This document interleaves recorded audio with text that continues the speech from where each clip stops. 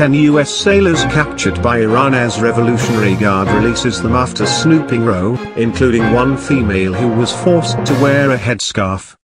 Sailors who were detained by Iran in Persian Gulf have now been released. They were moving between Kuwait and Bahrain when they were captured. Vessels drifted into Iranian waters after suffering mechanical issues.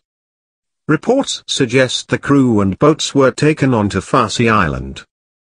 It is believed that the U.S. apologized and the sailors were set free. A picture of the captives showed them looking relaxed while sat on carpet.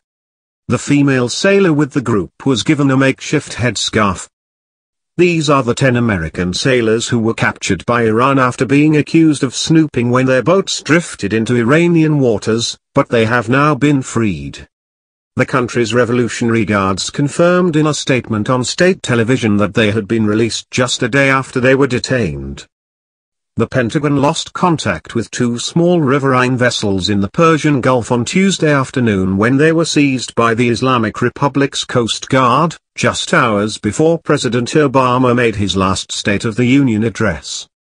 Wearing combat fatigues and no shoes, the sailors were pictured sitting on a carpet inside a bare room.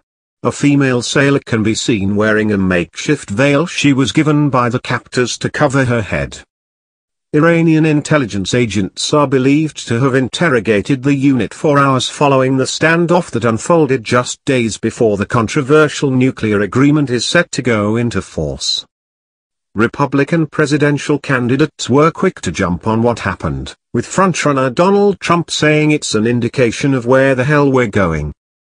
The sailors were under detention by Iran after they were taken to a base on the island of Farsi, an area shut off to the public because of the Iranian government's clandestine activities.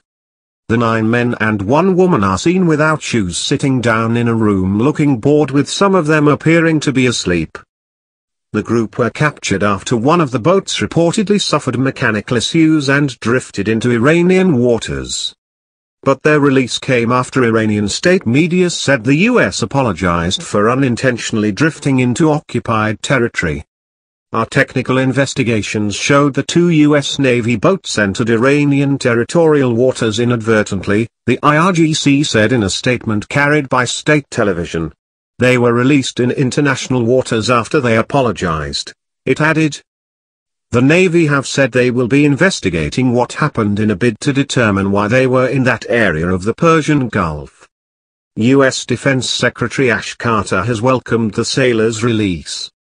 In a statement Wednesday, he thanked U.S. Secretary of State John Kerry for his diplomatic engagement on the issue.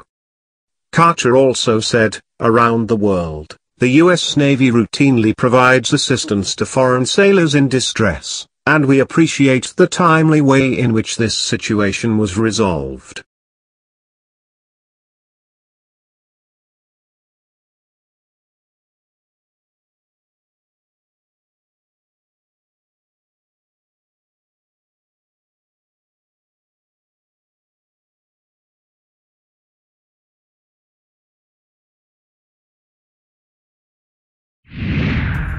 Thank you for watching.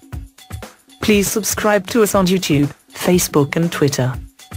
You can visit us on www.therealthingmeme.webs.com.